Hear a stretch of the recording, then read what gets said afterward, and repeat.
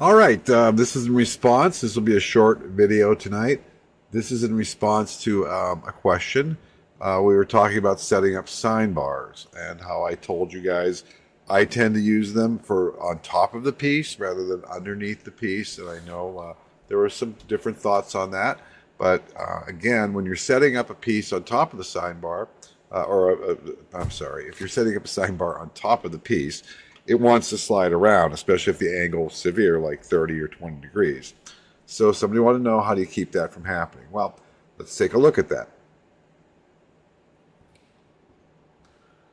So I've got this set up at a 30, this block here. I just threw a piece of cold roll in my vise as an example. And I can't remember if this is 20 or 30, but it looks like maybe even 20, but it doesn't matter. So first thing I need to do is keep this thing from sliding up and down, all right? And I also want it parallel to this front face here, so I'm getting a nice flat angle here. Same problem here. Got this sine bar set up, and it's all just going to slide around, right? Because there's nothing holding it. Well, the secret to a lot of things in my life for setups are these pop magnets, and they're pretty cheap, $5 a piece or whatever, and I use these all the time for inspection and setups. Pop magnets are just really just such a great addition to your toolbox. I use them for anything from holding up prints to holding together setups. And now I'm using three here. I've got one holding the sine bar end here, one holding the gauge block here, and then one holding the sine bar to the gauge block here, all right?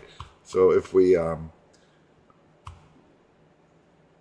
back to this original setup, same thing. Just a little pop magnet holding that magnet in place.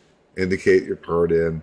I will say, though, as you're tapping this piece back and forth to get this to indicate flat, always keep checking here to make sure it hasn't moved. Even though the magnet is on it, tapping the piece back and forth until you get this flat.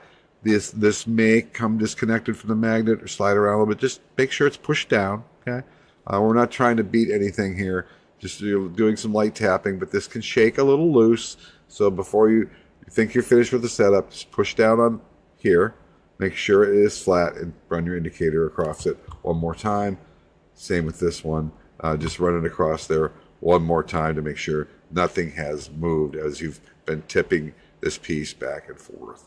All right, so I hope that dispels that little problem for you guys. Pop magnets are a really, really great addition to your setups, and really cheap addition, but they're very useful.